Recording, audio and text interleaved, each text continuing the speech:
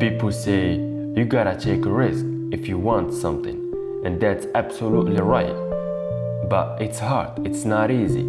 You should be afraid of taking risk, but you should be more afraid of staying where you are if it's making you miserable. Remember, if you have something, if you want something, if you're thinking about something that is good for you, do it now. Don't waste time, don't wait for anything.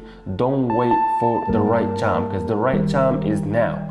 Don't wait for nobody, don't expect help from nobody, because you are paying a price by sitting there being miserable. If you feel miserable about what you're doing right now and you change nothing, in 3, 4, 5 years from now, you will be much more miserable and a lot older.